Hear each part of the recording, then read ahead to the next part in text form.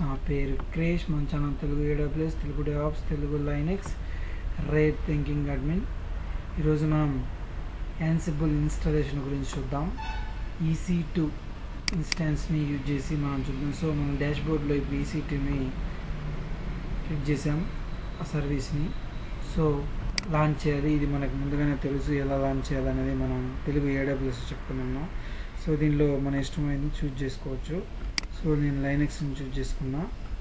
So choose type మనం ఇక్కడ free కాబట్టి ఫ్రీ టైల్ ఏది కావాలంటే తీసుకోవచ్చు. అదేవిధంగా మనం ఇక్కడ పబ్లిక్ ఐపీని ఎనేబుల్ చేసుకొని నెక్స్ట్ ఆటోమేటిక్గా స్టోరేజ్ అని వస్తుంది. ట్యాగ్ కూడా మనం మన ఇష్టం చేసుకోవచ్చు. అదేవిధంగా సెక్యూరిటీ న్యూ తీసుకోవచ్చు, ఆల్రెడీ ఓల్డ్ ఉన్న యూజ్ చేసుకోవచ్చు. రివ్యూ, సో లాంచ్ ఇక్కడ ఆల్రెడీ కీ పేర్ అనేది ఆల్రెడీ డౌన్లోడ్ చేసింది. సో మనం తెలుగు AWSలో వివరంగా దీని గురించి చెప్పుకున్నాము. Instance creation. So review and లాంచ్లో మనకి ఇన్స్టాన్స్ అనేది క్రియేట్ అయింది. ఆల్రెడీ ఇంతకుముందు మన ఇన్స్టాన్స్ని టర్మినేట్ చేసాం. అది యాక్షన్స్లో ఇన్స్టాన్స్ స్టేట్లో మనం స్టార్ట్, స్టాప్, రీబూట్, టర్మినేట్, ఈ విధంగా టర్మినేట్ అంటే పూర్తిగా ఇన్స్టాన్స్ అనేది రిమూవ్ అవుతుంది. రీబూట్ అంటే మళ్ళీ రీబూట్ అవుతుందంటే స్టాప్కి, అదేవిధంగా స్టార్ట్కి మనం యూజ్ చేస్తున్నాం. సో మనకి ఇంకా ఇన్స్టాన్స్ అనేది ఇక్కడ పబ్లిక్ ఐపీ అనేది ఇంకా క్రియేట్ కాలేదు, ఇనిషియలైజేషన్ అవుతుంది. సో మనం ఈ విధంగా EC2 నుంచి మనం ఇన్స్టాన్స్ క్రియేషన్ అనేది చేయడం ద్వారా మనం తక్కువ టైంలోనే యాన్సిబుల్ని ఇన్స్టాలేషన్ అనేది చేయడం జరుగుతుంది అన్నమాట. సో ఈ EC2 ఇన్స్టాన్స్ అనేది ఏ విధంగా యూజ్ అవుతుంది అనేది మనం తెలుగు AWS చెప్పుకున్నాము. సో ఇమీడియట్ సర్వర్ కోసం, mean instance nothing but server అని మనకు ముందే తెలుసు. సో ఇమీడియట్ సర్వర్ కోసం మనం చూసుకున్నాం. సో ఈ విధంగా దీన్ని సెలెక్ట్ చేసినట్లయితే మనకు పబ్లిక్ ఐపీ అనేది, సో ఇక్కడ చూసుకున్నట్లయితే పబ్లిక్ ఐపీ వస్తుంది. సో ఈ ప్రాసెస్ అంతా మనం ముందే తెలుసు. సో మనం ఇక్కడ 50లోకి వెళ్ళి దీన్ని హోస్ట్లో నేమ్లో అక్కడ ఇచ్చి ఇక్కడ SSH సెక్యూర్ షెల్లో ఆథెంటికేషన్లో మనం కీ పేర్ అనేది ఇక్కడ ఇవ్వాల్సి వస్తుంది. సో కీ పేర్ని సెలెక్ట్ చేసుకుని ఓపెన్ చేసాం. ఇదంతా ప్రాసెస్ మనకు ముందు తెలుసు. సో ఇక్కడ EC2-user అని ఇవ్వాలి, ఇది డిఫాల్ట్. సో sudo -i ద్వారా ఇక్కడ రూట్లోకి వెళ్ళాం. ఇందాక EC2లో ఉంది, ఇప్పుడు రూట్లోకి వచ్చిందనమాట. సో ఇక్కడ మనం ఈ యాన్సిబుల్ని ఇన్స్టాలేషన్ చేసేటప్పుడు ముందు పైథాన్ని మనం ఇన్స్టాల్ చేసుకోవాల్సి వస్తుంది. సో ముందు install పైథాన్ని మనం ఇన్స్టాల్ చేసుకోవాల్సి వస్తుంది. అంటే ఎల్లో అప్డేట్ మేనేజర్ అనమాట. సో ఇది మనకి లైనక్స్లో వస్తుంది. సో Y ఇస్తే ఆటోమేటిక్గా Y అంటే ఎస్ అనమాట, ఆటోమేటిక్గా ఇన్స్టాల్ అవుతుంది. సో ఈ విధంగా మనం కమాండ్, లైనక్స్ కమాండ్ యూజ్ చేసి ఇన్స్టాలేషన్ అనేది చేస్తాం. రెండోసారి ఇచ్చినప్పుడు ఆల్రెడీ డన్ అని వస్తుంది అనమాట, అంటే ఇన్స్టాల్ అయిపోయింది అనమాట. సో ఇన్స్టాల్ అయిపోయిన తర్వాత ముందు పైథాన్ ఇన్స్టాల్ చేయాలి.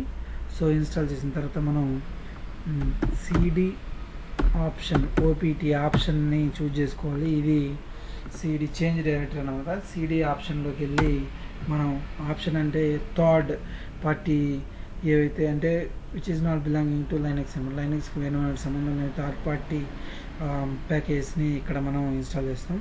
సో ఇక్కడ మనం చూసుకున్నట్లయితే ఏం చేయాలంటే ఇక్కడ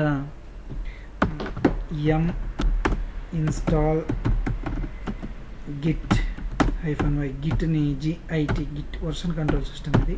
so central repository, local repository ఉంటాయి. సో దాని ప్రకారం ఇక్కడ మనం గిట్ని ఇన్స్టాల్ చేసుకోవాలన్నమాట.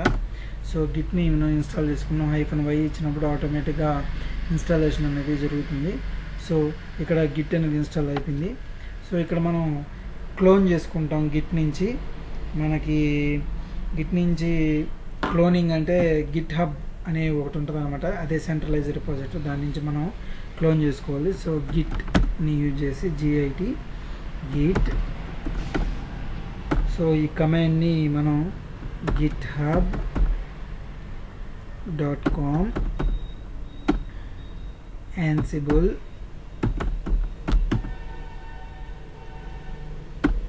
Ansible.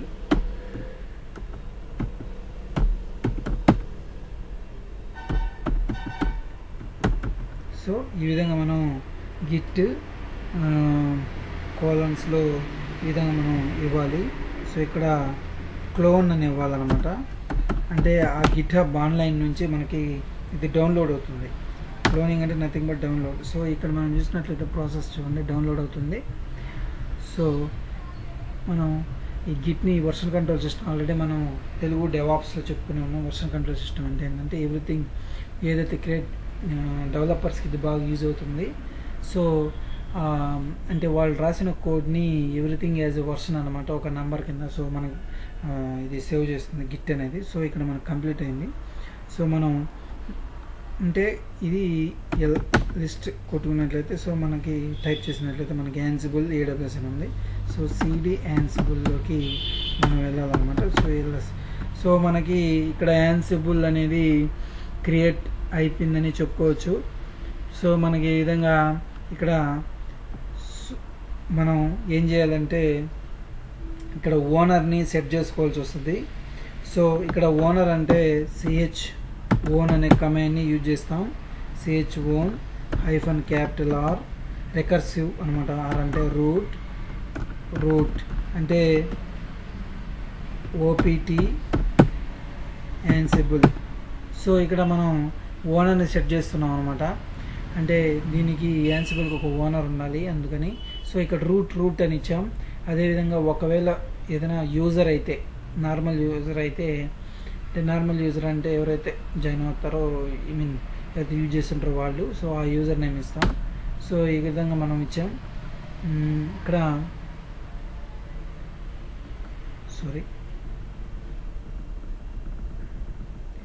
chown.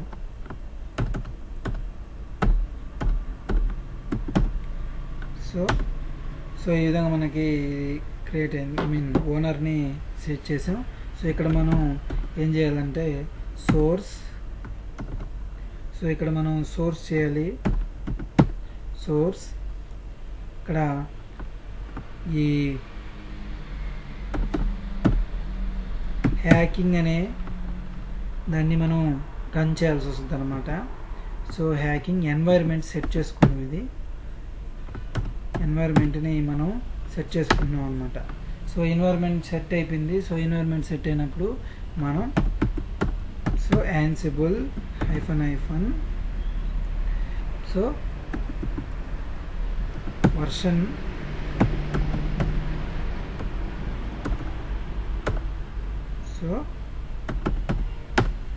సో మనకి ఈ విధంగా Ansible -వర్షన్ అని ఇచ్చినప్పుడు మనకి ఏ వర్షన్ అనేది కింద చూపించాలి. సో పైథాన్ ఈ వర్షను అదంతా. సో ఈ విధంగా వచ్చిందంటే మనకి యాన్సిబుల్ని ఇన్స్టాల్ చేసామని అర్థం. సో ఈ విధంగా మనం హిస్టరీ